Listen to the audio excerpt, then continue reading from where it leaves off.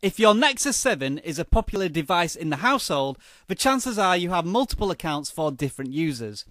You will know that when you first press the power button to unlock the tablet, you can switch users via the profile pictures at the bottom of the screen, as demonstrated here.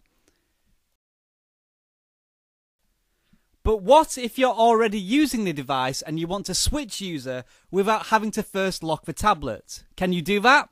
Well, of course you can. So if you're already using the device, swipe down from the top right portion of the screen to bring up the settings. Your profile picture will be there. Press on that profile picture and that will quickly lock the tablet and bring you back to the lock screen where you can choose a new profile.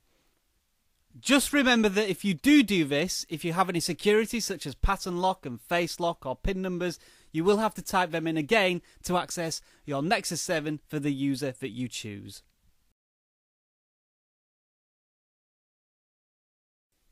Thanks for watching this video. If you enjoyed it, please click that thumbs up button. I really appreciate it. And if you're hungry for more videos, subscribe. It's free after all.